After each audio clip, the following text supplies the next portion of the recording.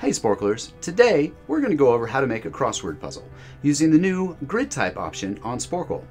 Now before we get started, make sure you've already familiarized yourself with the Sporcle editing tools by watching one of our other helpful tutorials.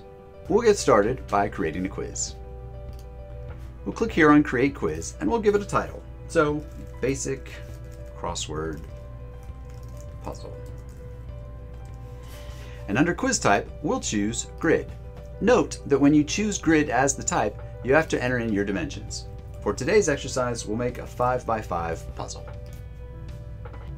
Here we're at the Game Info tab. You should already be familiar with this from our other tutorials, so here we're just going to fill in some basic information. We'll give it a timer of 5 minutes, and we'll go ahead and choose the category as miscellaneous, and we'll save changes. Next, we'll click on the Data tab.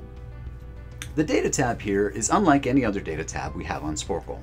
Note that since you've entered in a 5x5 grid, you have a 5x5 grid option here.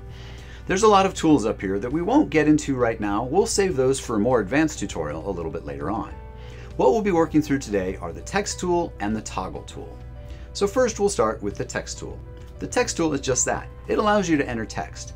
The text you enter here will be the answers that the users will guess as they're playing your crossword. For today, I've put together a handful of 3 to 5 letter words that we'll use for our crossword, starting with Hulk. Next, we'll go with IED.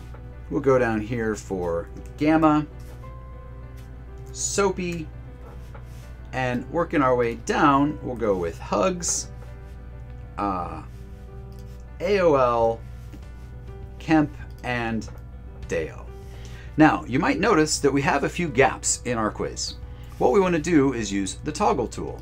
The toggle tool will fill in these gaps for us and make it so that when the user's playing this quiz, these are not editable or a place that you'll be able to enter in data.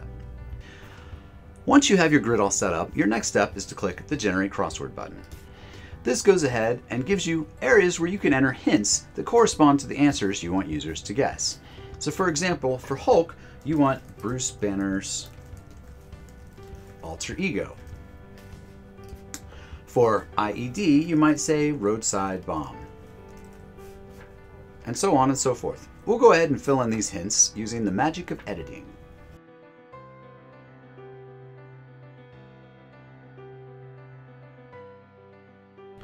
Now that we've entered in our across hints, we can go ahead and enter in the down hints as well.